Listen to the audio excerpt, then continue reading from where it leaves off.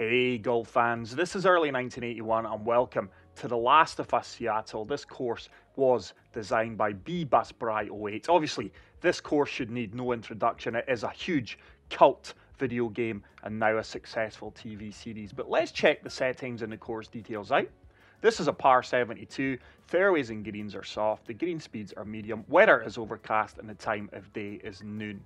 Let's check out the tee options. There are one tee option playing 7,648 and as always pin set number 1. Now thank you so much for the continued support on the channel guys. If you are enjoying the content, please make sure to smash the subscribe button and leave a like. So here we are on hole number 1. Seattle is the prominent location in The Last of Us Part 2. And like I say, it's a cult classic video game, now a successful TV series, and I'm really looking forward to playing this course. Certainly looks interesting. Very tight fairway here, once again into strong winds. But there is a perfect tiny push right, but that is going to make sure we find the right hand side of the fairway. It feels like an age since I've played a themed course like this, or let alone a fantasy golf course. So when I stumbled across this, absolutely delighted to bring it to the channel. Another new designer we are showcasing. I think 5-iron should be good here. Oh, it's a tiny fast. We are going to find the left-hand side of the flagstick, but the greens are advertised as soft. And soft they are. It's going to leave me a 20-odd foot putt. 16 feet, so a lot closer than I anticipated. Not a lot of movement in this putt. I would be disappointed not to convert this. Green speeds are slow though. Now that should hold its line. It does, and what a way to start the round. We are 1 under through 1. I just find my game so inconsistent at the moment. It's so frustrating. But hole number 2, elevated tee box, just applying a little bit of topspin to this pitching wedge, playing the wind.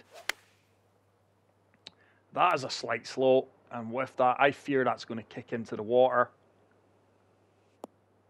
It has done. We're probably going to have to drop back on the tee box. We are. That's disappointing.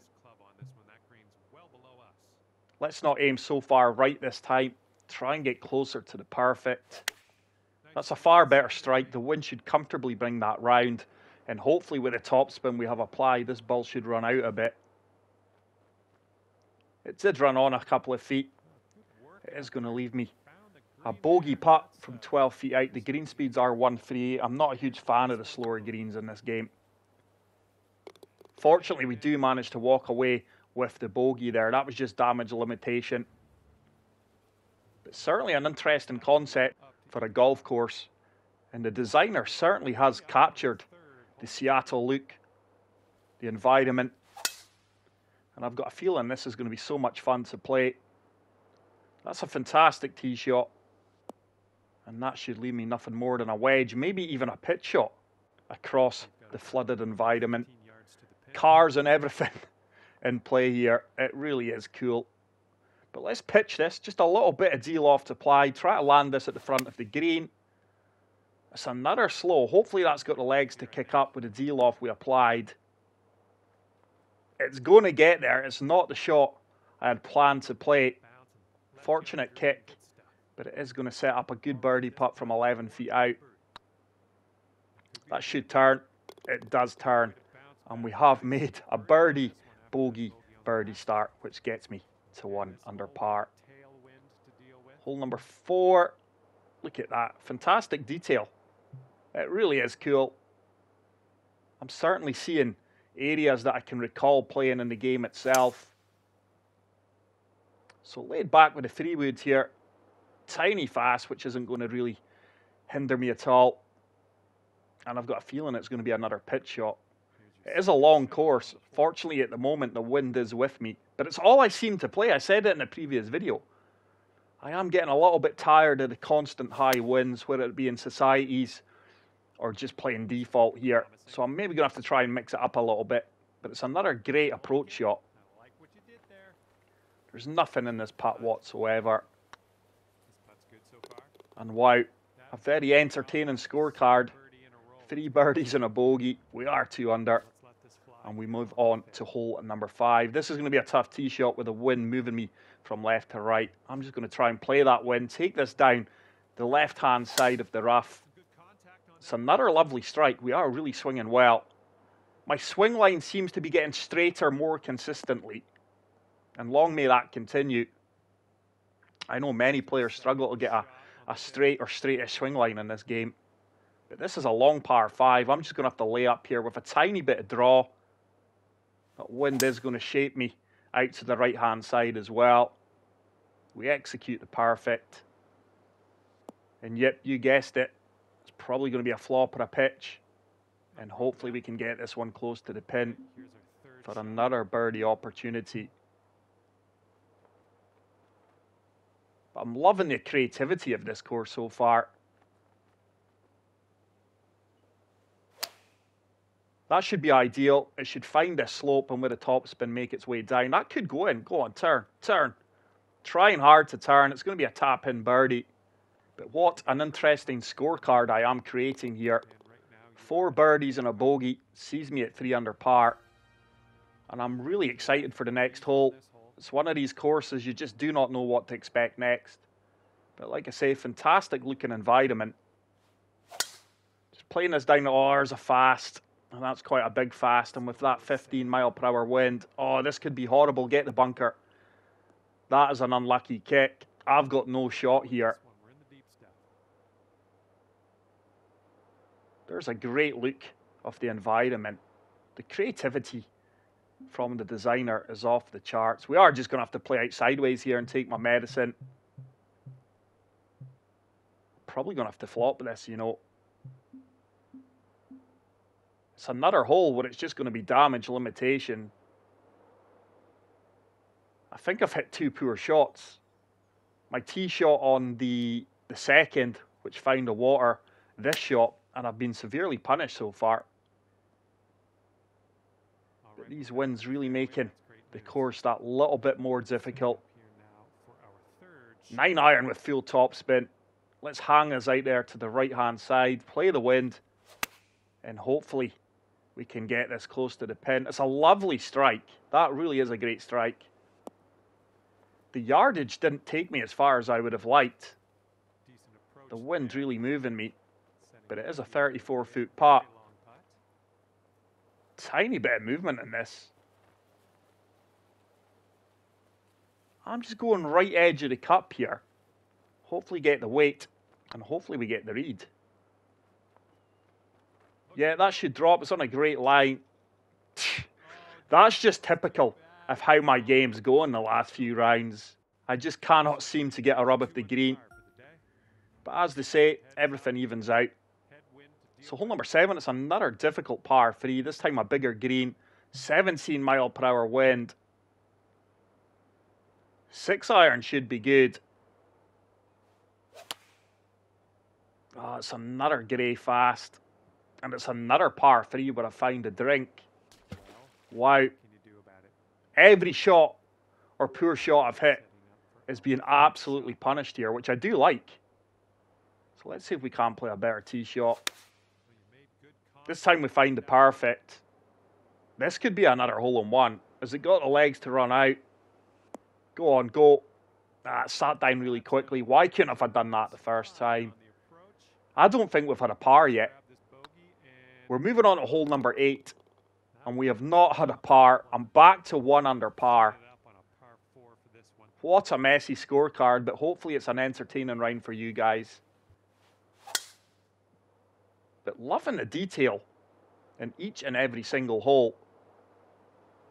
I think my only criticism at the moment, it's not a real criticism, it's just something for the designer to take note of. I just feel that a few of the holes feel and look very similar, play very similar. And I can't get across the water here. The heavy rough is really, really punishing. I'm going to have to punch this out. Sand wedge. I think we can actually go up to the gap wedge here and punch this back into play. And once again, rely on my short game. But as you're seeing, my swing timing has just become so inconsistent in the last few rounds. I'll hit 3 or 4 really good shots in a row, and then just out of the blue, I get a huge fast or slow. And on master swing difficulty, it's really going to hurt you. There's no hiding place. I'm going to have to pitch this. I'm not a huge fan of pitching it with the 8 iron. I don't even think it's a shot I've played, so let's try it out. Just applied a lot of backspin, but I'm so in between clubs here. It's a lovely strike. Oh, the wind's just killed that. Far too much backspin applied, obviously. And I honestly believe that is my first 8 iron pitch shot. I don't think I've pitched with anything other than my wedges. So lessons learned there. Like I say, it's not a really realistic shot. But when you're struggling out here like I am at the moment, needs must. Come on, turn. Suggested it would turn back a lot more than what it did. It's another bogey. I'm back to level par. This is remarkable. Hole number 9. This is a cool hole. I'm going to have to apply a lot of fade here. Cannot get a fast. It's a tiny fast. It's going to work out well. That fade and the wind combining to take me right round the dog leg. And hopefully we can reach this green in 2. Okay, I'll accept that. But how cool is playing the Last of Us golf course on PGA Tour 2K23 Next Gen? Shaping this from right to left. Come on, draw, kick in. Tiny fast, but my swing line was pushed out to the right. I think that's going to run off the green. Yeah, that'll work. This one's your 3rd. But every poor shot I've hit so far seems to have been punished by the course. Go on, get in for the eagle. Get in for the eagle. Just misses on the right-hand side. It's going to be another kick-in birdie. It will get me back to under par. But this is a really fun course to play. And like I say, the environment the designer has created here is remarkable. You would easily guess where you were in the world with this location and the detail he has put into it without a title, without a course name. And I'm pretty confident everyone would guess that you were immersed into The Last of Us in the Seattle area. Hopefully we've got enough fairway to work with here. Shape that shot to perfection almost off the tee box there. Just applying a little bit of D-loft to this 4 iron. Try to run this up from the front of the green. That's a decent strike. The wind is starting to turn it round. But these crosswinds are so tough when you're trying to get close to the pins. But I've played that really, really well. It's going to set up another birdie. Have we had a par? Assuming I convert this. I do not think I've had a par yet. And we are on hole 10. I could well be wrong.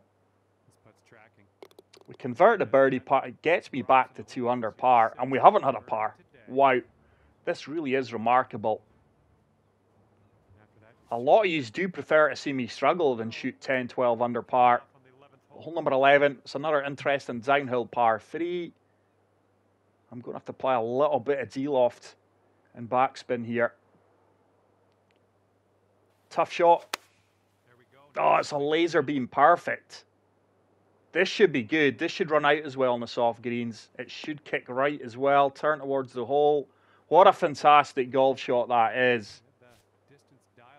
And I feel I'm swinging well here, bar 1 or 2 poor shots, which you're always going to have on master swing difficulty. Have we nailed that? Yeah, we have. Weird camera angle there. 3 consecutive birdies gets me to 3 under par. And we move on to hole number 12. Starting to see a lot more variety in the course as well. I think I can take this on with a driver. I think I can find that middle section of fairway. Try and overpower this and get a tiny fast. Play the wind. Oh, it's a tiny slow. And I have pushed my swing line. Yeah, that's in the water again. I can't recall ever playing a round like this where every poor shot has just been absolutely punished. Going to have to rely on my scrambling skills once again. 9 iron, full top spin. Try to run this up towards the pin. That's a really good strike. That wind's held me up a little bit more than I expected it would. It's left me a putt for par. The greens don't offer a great challenge. There is break, but it's actually quite refreshing not to see constant red and orange grids on the greens. What a putt that is from downtown. What a par save. I think that's the first par of the round. It is remarkable. 13th hole coming up. But certainly a lot more variation now to the course. Getting away from the city. Let's de-loft this and apply a good bit of fade. Make sure I don't run out of fairway. I've pushed my swing line there. I really felt that. My thumb basically slipped off the analog stick there. Fortunately, it's worked out. Sweet. Can we reach this in two? Second shot on Well, we the certainly 13th. can. 5 wood. Just going to loft this up a bit. Play for the front of the green. It's another slight fast. I think that's going to work its way up onto the dance floor, but it's going to leave me a lengthy putt. Wow, that ball really stung through the rough. Nice We're little almost lie. pin high, to be honest. And on and under regulation. Once again, you can see there isn't a huge amount of challenge on the greens. A lot of these putts are makeable if you give them the time and respect. Now, that's on a really good line. Surely it turns back. Come on, ball. Right by the I advertised the last 3 grids would turn back. about 6 feet here. Looks different there. Should be another tap-in birdie. This one's tracking. But this is a In there. golf course that's going to offer something to everyone. All standards of players. Right And if you are a fan of The Last of 4 Us, under. you will really enjoy your time out in this course. Par 3 ahead of us. I think 4-iron with a little bit of backspin should be good here. Try and attack the flagstick. Just got to carry the bunker on the right-hand side. Oh, it's another tiny slope. And you are seeing it when I hit a fast, I'm trying to slow my swing speed down, and I'm hitting a tiny slow, which is just totally punished in these high winds. And from the greenside sand, let's have a nice This out ball here. is buried. It's like a fried egg, 32 to 41%. Let's de-loft it, apply a lot of topspin and see if we can get it out there. Yeah, the lie was true. It was accurate. It just didn't come out. Okay, let's go. This one is for par. I'm going to have to try and make another big putt just for the par here. This would keep me at 4 under. When you say you're only 4 under through get in turn, it's going to be another bogey. Through what are we, hole 14? Putt. I mean, if you were just to join the video now and see I was 3 under through 14, you would think, oh, Early's had a bad round here. But Drop, that's your bogey. bar 2 or 3 poor shots, which have really contributed to the bogeys and double bogeys, I don't think I've played bad at all. I'm going to have to lay up here. Due to the elevation drop in the wind. It's another really good strike, though. Probably going to use the whole of the fairway. And it's probably going to be a wedge Nothing wrong with that. into this downhill green. We've got a 12-mile-per-hour wind behind me, but I just love the buildings. Such an authentic look here. Really enjoying my time out in this course. Delighted I stumbled across it. So this should land at the front of the green, and there is a slope that should take me all the way down. Is it going to stop, though? I've played this really well. Is it going to check up? It has done. It's another fantastic golf shot. Okay. It's going to be a birdie on the scorecard if you very makeable birdie, which I do drop. I get back to 4 under. Such a messy scorecard. It really, really is. 4 under par is your score at the moment. Hole number 16. Let's check out the tee box here. Water pouring away from the elevated tee box. That's quite cool. Clearly a lot of thought and creativity went into making this course. It's another tight tee shot. I'm going to have to try and fade this round this tree. It's a lovely strike. Come on, ball, turn. That's a nice looking tee shot. I have played some really good golf shots this round. We've got about That's going to be 110 nothing yards more to go here. than a pitch shot into the centre of the green. It's a very favourable pin position here. That wind is going to move me. Just going to apply a little bit of backspin to the lob wedge. That wind should comfortably take me from right to left. I've had a tiny slow. I don't think that's going to get there. I would have liked that to be so much closer. You'll go to 5 under for the round if you sink this. Just the tiniest of slows there, killing that shot. Killed the distance. That should be a birdie though. Surely that turns. It does turn. We are starting to make a few putts. I get to 5 under. I think that's the lowest we've been in the round so far. Hole number 17. Totally different atmosphere and environment now these last few holes. Getting out to the coast. It's a tiny fast, but I have pushed my swing line right. It's going to be a flop shot over the bunker. Up onto the green. All right, good luck. Second 35 shot. yards out. Let's apply full backspin and fully attack this. That wind should hold me up. I normally play a tiny fast on my flop shots. Or a big fast. Yeah. Yardage was good. This putt is about 14 feet. But the short game, when you shape stuff on master swing difficulty, is so punishing if you don't hit a good shot. That should turn. It's on a good line. It does turn. It's another birdie. I can't write this. We've had one par this entire round. We are 6 under. The rest of the scorecard's been littered with birdies and bogeys. But the final hole, we hit an almost laser beam perfect. This is a long par 5, by the way.